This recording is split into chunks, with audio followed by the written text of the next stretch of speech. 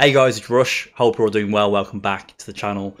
So in my last video I said I don't have much Street Fighter 6 stuff to share with you guys. I'm not actively playing the game, but I remember I was watching Muscle Noob play Street Fighter 6. He was streaming. Streams on Twitch, link in the video description to his stream. He's a very good Ken. But I remember seeing a mix that he does and I forgot how good it was, and I thought I haven't shared this with you guys. So if you watch Muscle Noob, you'll know this mix.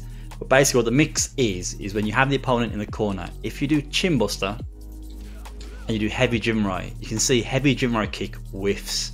Now the reason you do this is because you then go for a medium follow-up after the whiffed heavy Jinrai.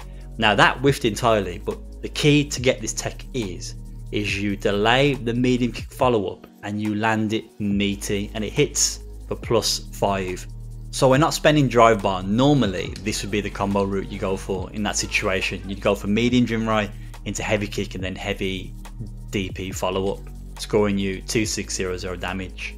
But it's a reset into a mix, and it's a really powerful mix because most people get hit by this. They're obviously waking up, crouch blocking, and they're getting hit by the overhead every single time. But let me show you what it looks like when you do this correctly. It's actually very hard to get the perfect timing, but what you've got to do is you've got to practice the timing after heavy kick Jinrai into the medium follow-up, the overhead. Just practice the timing over and over until it's in your muscle memory. But you can see there, that wasn't counter hit, wasn't punish counter, and that was +5 on hit.